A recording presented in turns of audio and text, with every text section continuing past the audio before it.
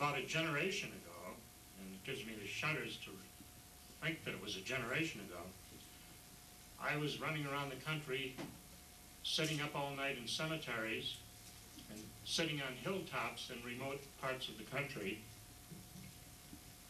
looking for these funny lights in the sky that were everywhere in the 1960s.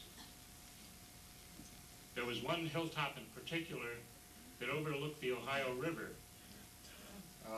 where at that time there was a lot of boat traffic on the Ohio River day and night.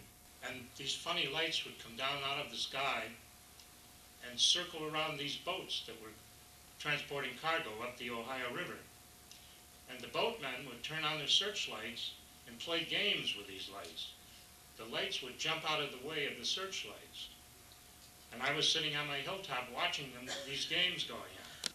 And I would flash this flashlight at these funny lights, and they would jump out of the way of my flashlight. And so I'd flash in Morse code at these lights, and they would do whatever I ordered them to do. And then later, I decided that instead of using Morse code, I'd make up my own code. And they knew this code, which gave me a lot of concern at the time. And I gradually figured out during this period that we could control these so-called flying saucers. They weren't saucers, they were lights. And I was sitting alone, and one of these lights came down very close to my car and passed over, there was a wooded area all around me. These hills were all wooded hills. And it passed over these woods, and it seemed to descend right into the forest right next to my car. And the next day when I woke up in my motel room there, my eyes were very sore, like they were full of sand. And this is a common effect of looking at these lights. It's called conjunctivitis. It's like looking into a bright arc light. And so the fact that my eyes were affected was proof that I had seen something there. Now, in the years 1964 to 1968, there was a worldwide epidemic of these lights. And I don't mean that it was an occasional light in the sky. They were everywhere, every damn night of the week. Time magazine did big editorials about it. The New York Times did front page stories about it. Now, I realized that the best way to tackle this was to pick one or two spots and make them a microcosm of the whole thing. And just study everything in that spot. Learn to know the people, study every event that happened, whether it was related to these things or not. We call them UFOs, but that's really not a good name for them. They were like living lights. These lights had an intelligence of their own.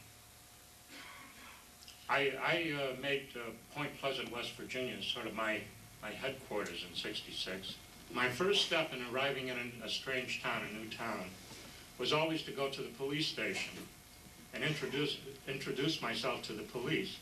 In those days, I carried a pile of press credentials. I was writing in newspaper columns and so on. So I would introduce myself to the police so that they knew I was just another harmless nut.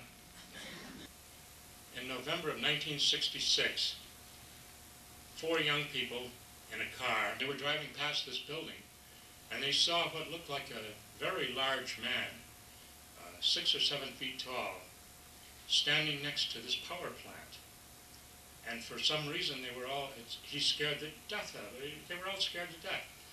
So the boy who was driving hit the accelerator, and they drove out of there at a high speed. And looking back, this thing rose up in the air and followed their car. And they were going over 60 miles an hour on these dirt roads, and this thing was flying right along with them. So they drove straight to the police station. Now you have to realize in small towns, teenagers do not go to the police station voluntarily. And the police were so convinced by their behavior that they held a press conference the next day. And reporters from the local newspapers, from Charlotte and other cities around there, came to hear this very bizarre story of this flying man. At that time, Batman was very popular on television. So the newspapers labeled this creature Mothman. And that was the beginning of the Mothman caper, I guess you'd call it.